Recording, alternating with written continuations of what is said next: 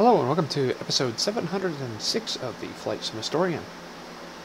For this episode, we're going to be taking a quick look at the Denel Rooivalk. The Rooivalk was a South African attack helicopter derived from the French Aerospatiale SA-330 Puma. It was first flown on the 11th of February of 1990 and introduced into service in April of 2011. 12 were built from 1990 to 2007, and the sole operator is the South African Air Force. The prototype is on museum display in South Africa. The Rooivalk is powered by a pair of Turbomeca Macula turboshaft engines, generating 1,900 shaft horsepower each, allowing the helicopter to reach maximum speed of 192 miles per hour or 167 knots, with a range of up to 460 miles and a service ceiling of 20,000 feet. It is armed with a single chin-mounted 20mm cannon and could carry unguided rockets as well as air-to-air and air-to-ground missiles on its stub wings. For the purpose of the video today, we are in FSX Steam Edition and we are flying a freeware Rooivalk. I forget who the developer is. It's rather minimalist in how it looks, but it'll work. So let's turn the sound on and get this bird in the air.